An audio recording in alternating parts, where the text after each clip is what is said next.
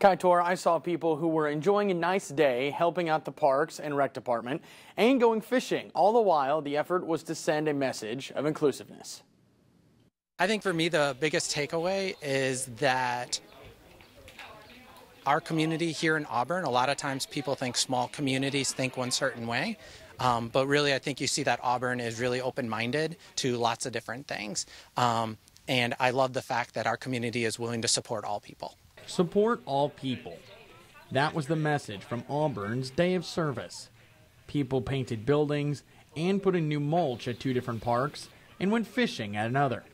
You got the biggest fish. What do you think? How big was it? 13 and a half. All right. Was it fun today? Yeah. Originally, the plan was for about 20 to 30 people to volunteer. But today my favorite part was seeing over 77 people, and that there were more, but we didn't get to talk to all the children involved that wanted to volunteer, that wanted to help improve our parks and be a part of a great event that we were holding. In fact, so many people volunteered, they ran out of paintbrushes. In all, the Day of Service showed one thing. Our community isn't just a sign.